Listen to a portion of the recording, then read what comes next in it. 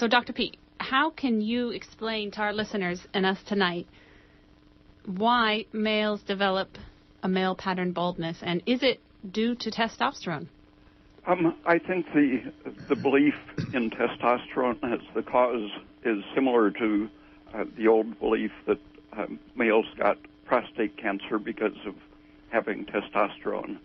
Since males get a particular kind of baldness, it's easy to blame it on testosterone, but in fact there's no evidence showing that excess testosterone is responsible for it any more than excess testosterone causes prostate cancer.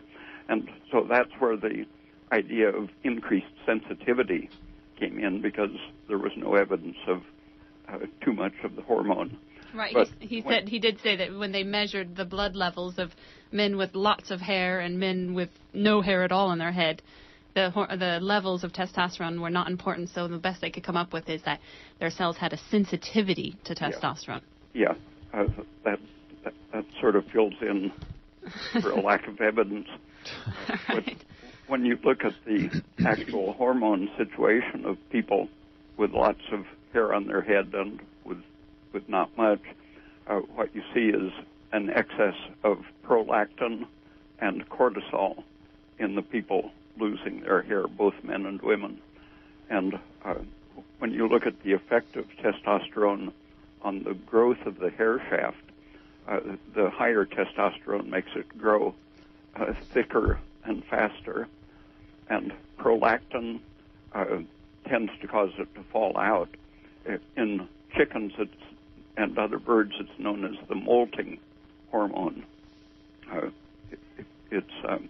In humans, it's the milk-producing hormone largely, but it also regulates practically every other cell in the body, and it has that analogous function of terminating the growth cycle of the hair shaft.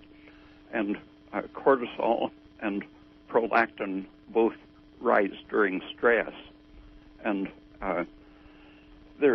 for a long time people have been noticing the association of baldness with heart disease and also with a crease in the earlobe, and both of those have been challenged repeatedly, but there is clear evidence that they are associated.